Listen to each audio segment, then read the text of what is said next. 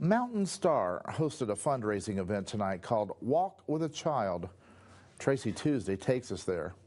Mountain Star Family Relief Nursery says its mission is to prevent child abuse and neglect through free community support and therapeutic services. Families in the program deal with extreme poverty, housing instability, food insecurities, mental or physical illnesses, incarceration issues, domestic violence, and a history of family violence. So we bring kiddos into therapeutic classrooms.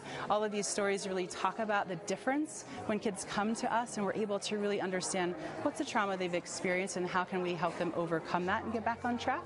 And then we work with the parents as well. So we go in and we provide home visiting services to the parents so we can support whatever's happening for that parent, help reduce that stress, connect them to resources in the community that can help them, provide parent education classes to give them, to fill that toolbox up for them. Mountain Star does incredibly important work in our community, supporting families to reduce the incidence of child abuse and child neglect.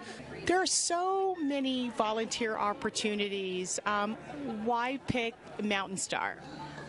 I think just because I like being able to help out kids, especially since we're high schoolers, and everyone who works at Mountain Star is so nice, and it's just fun getting to work with them and do good in the community. The event had a variety of interactive exhibits teaching attendees how chaotic home environments impact a child and later in adulthood and the greater community. Mountain Star's Walk with a Child event was part of a larger Keep Kids Safe campaign, which goes hand in hand with April being Child Abuse Prevention Month.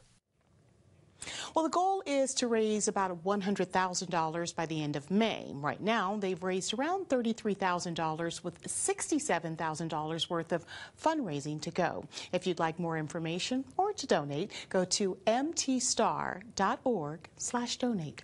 Tracee Tuesday, News Channel 21.